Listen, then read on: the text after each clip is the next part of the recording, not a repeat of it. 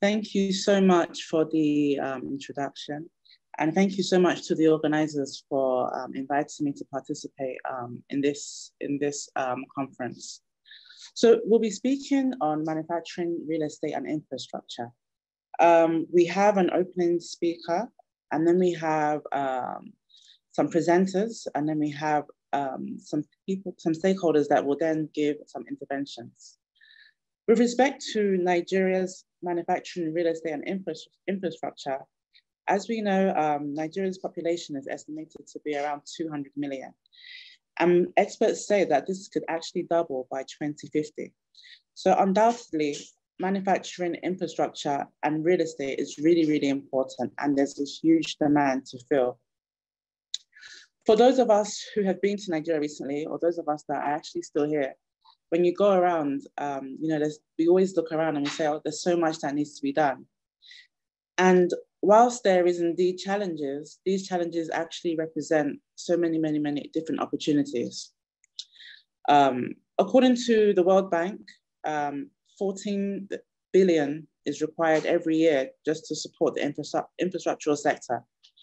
And actually a huge portion of this can actually come from the diaspora. And collaboratively, we can contribute to the development of Nigeria. Now, when we say contribute to this, to the infrastructural development of Nigeria, it doesn't necessarily need to be finance.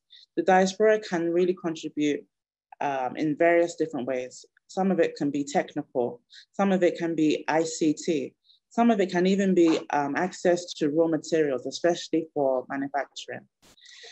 Manufacturing in itself covers a whole different array of different activities, from household goods, consumer products, automobiles, agriculture, mining, cement, and building materials. And that just re-emphasized how important the manufacturing space is in Nigeria, especially with the rising population. So as I had just mentioned, automobile is key to manufacturing.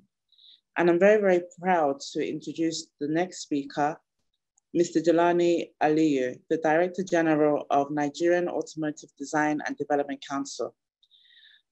Before that, he worked at General Motors, and he's one of the key designers for Opel Astra. He also designed the Pontiac and the Chevrolet Volt as well, okay?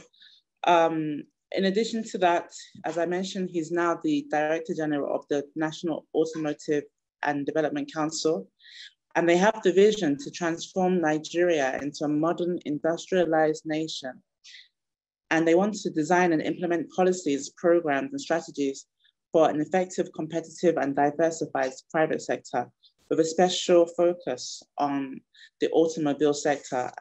And they do an array of different activities, from trainings to exhibitions, to they're having an actual research fund and a fund to actually invest in the sector. Mr. Jelani will be speaking on funding opportunities for growing the micro, small, and medium enterprise sector